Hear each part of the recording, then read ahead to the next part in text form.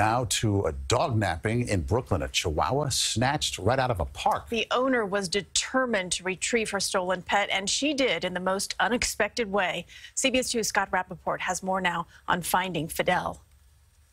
Dog stolen from owner, dog snatched back.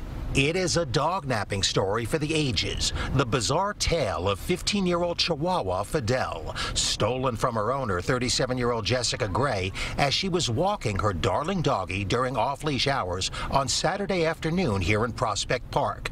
Jessica says the dog napper came out of nowhere. I heard a yelp, and as soon as I turned around, he was gone. Angry and emotional, Jessica and friends immediately put up these posters offering a $3,000 reward, worried Fidel was old and needed his daily medicine.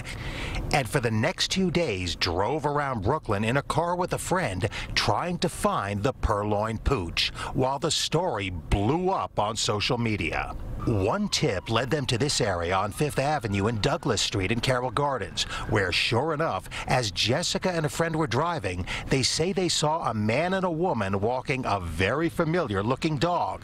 It was Fidel. I was completely in shock. Jessica says her friend immediately bolted into action, racing out of the car, snatching the dog from the startled couple, jumping back in the car, and taking off. You guys stole the dog back.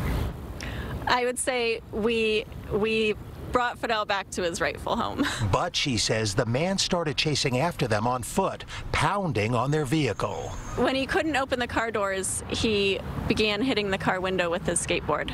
Jessica says she went directly to the police at the 78th precinct, told them about it, and that she herself is not in any trouble. And the NYPD confirms that.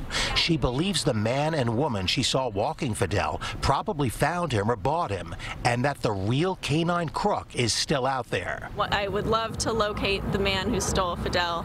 But now she and Fidel are back together, reunited by whatever means necessary.